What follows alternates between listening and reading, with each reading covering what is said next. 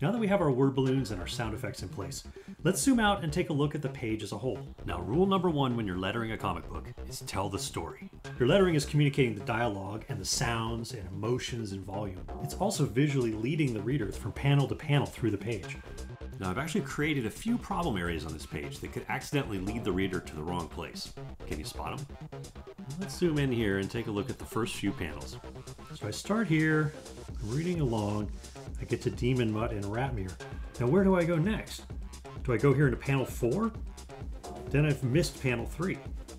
So let's move this sound effect down so it's not overlapping the panel. Maybe even shrink it a little bit if we need to, just to make sure it's off the figure. Continuing along, now we're properly going into panel 3, panel 4, continuing along, and now we get here.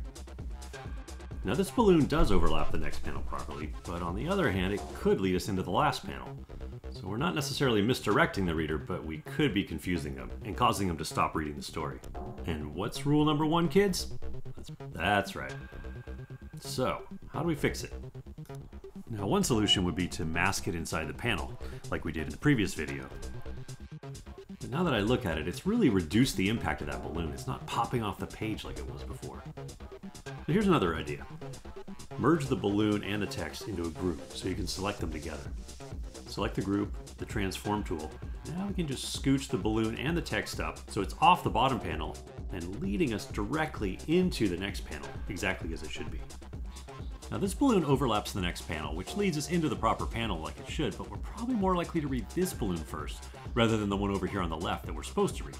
And because this last panel has 3 distinct moments in it, we want to really make sure to get the reader over to the far left first. So once again, let's mask this balloon inside the panel border, like we did in episode 11. That's better. And let's zoom out, look at the page as a whole, and compare it with our first version. The differences are subtle, but these small changes really improve the story flow, which makes the reading experience a lot more enjoyable.